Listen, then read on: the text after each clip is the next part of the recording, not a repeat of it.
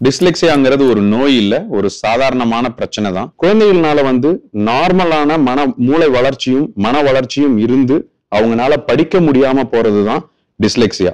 படிக்கிறதுன்னு மட்டும் இல்ல, அவங்கனால சரியா உச்சரிப்பு செய்ய முடியாதது, அவங்கனால சரியா எழுத முடியாம போறதும் தான் டிஸ்லெக்சியா. சின்ன சின்ன பிரச்சனைகள், எந்த விதமான பிரச்சனைகள் பார்த்தோம்னா அவங்களுக்கு எந்த சைடு லெஃப்ட்ங்கிறது ரைட்டுங்கிறது அதுல சின்ன மாற்றங்கள் வரும். எழுதுறப்ப சரியா எந்த விதமான எழுத்து அப்படிங்கிறதுல பிரச்சனை வரும்.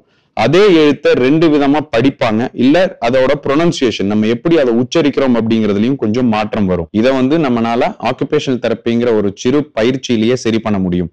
இதுக்கு உணவு பழக்க வழக்கங்களை மாத்தணும்னு அவசியம் கிடையாது. அதே மாதிரி வெவ்வேறு இடங்களுக்கு போய் இந்த நேச்சுரல் ட்ரீட்மெண்ட் அந்த மாதிரி எடுக்கணும்னு அவசியம் கிடையாது. இதுக்கு ஒரு ஆக்குபேஷனல் தெரப்பிங்கிற இடத்துக்கு வர்றப்போ ஏன் வரணும் அப்படின்னா, நிறைய சவுண்ட் இருக்கிற இடத்துல இந்த குழந்தைகள்னால சரியா கவனிக்க முடியாது. அந்த மாதிரி பயிற்சி கொடுக்குற இடம் அது அவங்களுக்கு ஒத்து வராது. இந்த மாதிரி ஒரு ஆக்குபேஷனல் தெரப்பி சென்டருக்கு வர்றப்போ ஒவ்வொரு சவுண்டும் அவங்களுக்கு எப்படி வித்தியாசமா அந்த ஷேப் கூட அசோசியேட் பண்றதுன்னு அவங்க சொல்லி கொடுக்குறப்போ இந்த குழந்தைகள் புரிஞ்சுக்கிற விதம் ஈஸியா இருக்கும். ஏன்னா இவங்களோட மன வளர்ச்சியில எந்த விதமான குறைபாடும் இருக்காது, படிக்கணுங்கிற ஆர்வத்திலையும் எந்த விதமான குறைபாடும் இருக்காது. இவங்களுக்கு சின்ன வயசுலயே நம்மளுக்கு இந்த தெரப்பி கொடுக்க ஆரம்பிச்சா ஒரு பர்டிகுலர் வயசு வர்றப்போ இவங்களோட பிரச்சனைய அவங்களாலேயே ஓரளவுக்கு சால்வ் பண்ண முடியும். குழந்தைகளை பொறுத்த வரைக்கும் சின்ன பிரச்சனைகள், அதாவது அவங்களுக்கு லெஃப்ட் ரைட் டிஃபரன்ஸ் இருக்கு, படிக்கிறதுல கொஞ்சம் சிரமம் இருக்குன்னா குழந்தைகளை அடிச்சு துன்புறுத்தாதீங்க.